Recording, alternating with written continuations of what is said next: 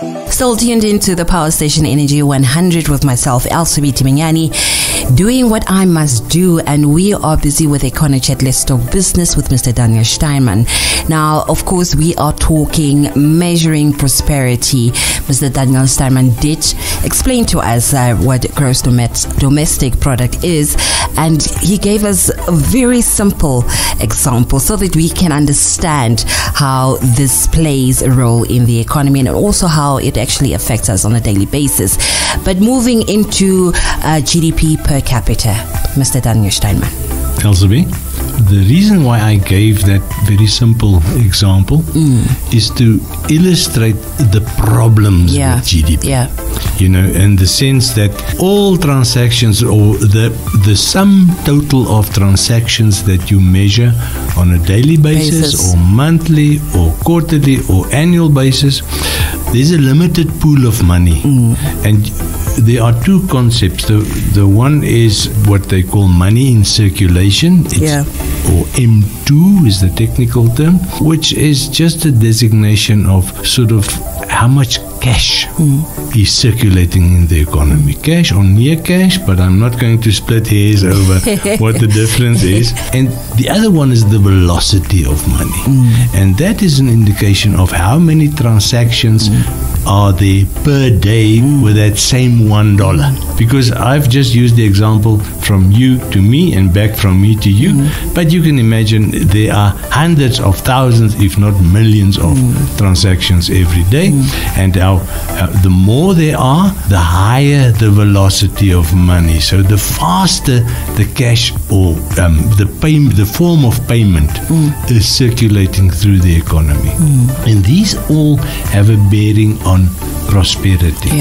And when you start measuring the other elements, you start realizing, but GDP is not very reliable.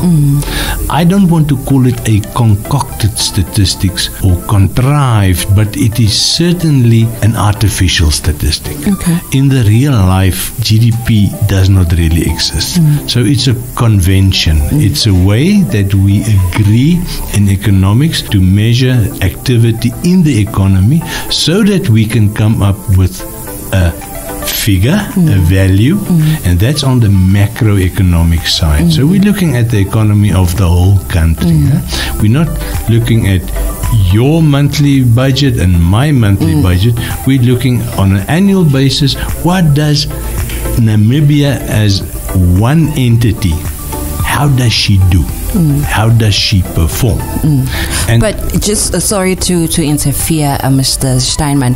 If you're saying that the GDP is not a very reliable, should we say, statistic, what do you mean by that? Is it the fact that, you know, we don't have all citizens working or, you know, providing to the economy or playing a role to the economy? Elsabi, it's a very reliable statistic, but it's a very unreliable indicator of prosperity. You see, this is the way where people miss the point. They say, the economy has grown by 3.5%, or 5% is what we want in Namibia, which is good. Did your economy grow by 5%?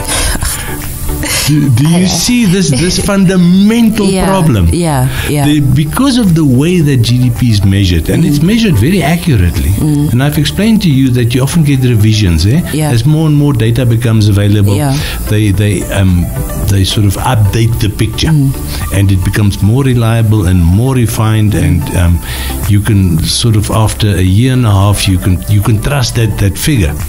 But the way that it is put together, the framework on which it rests, tends to overstate real activity because of this duplication of the measurement of value through the number of transactions.